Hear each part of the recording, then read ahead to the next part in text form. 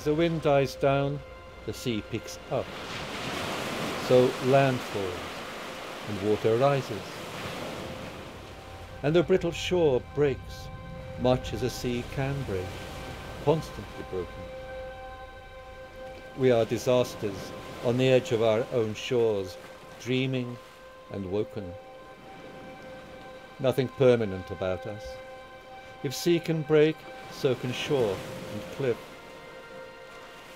The thought of the sea is a form of rising, sky over high water.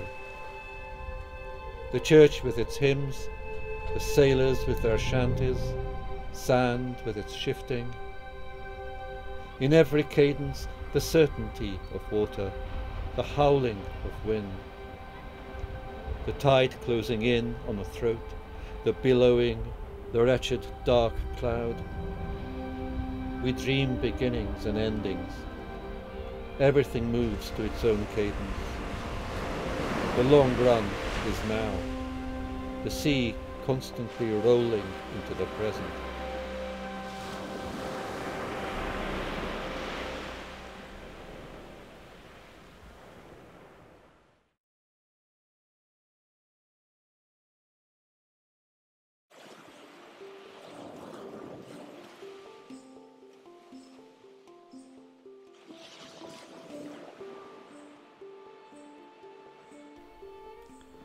Something in the mind had changed direction. It ran backwards, like the street he had just dreamt. Time meant nothing here. It was space by another name, an air to walk through. Perhaps it was death. Perhaps it was just shadow. But what was unwrapped was too bright for death. Shadow was what it produced. There was the sea, bright as a tin tray in sunlight, dimpled, glittering. And this was the street, with the sea at the far end. This was the clear light. It was the waking everyone wakes to, in light without time, in space, in a universe all dimension, no clock, all sea and no shore. These are interim solutions, he said, just notes on the road to sleep. But sleep had vanished up its own sleeve. No answer there, but street and sea.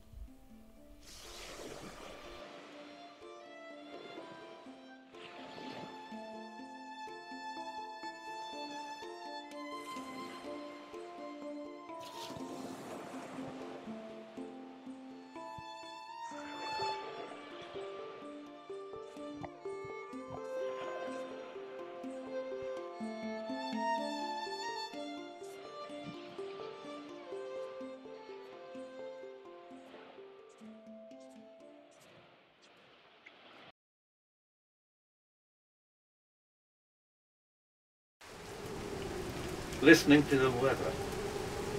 Suddenly, words poured out of drains into gardens too drenched to hear them. Trees and bushes were listening to the Ursprach of rising thunder. The lake strained to hear the utterances of light spreading over it. The world was all ears, the fields preparing their notes for a bright future.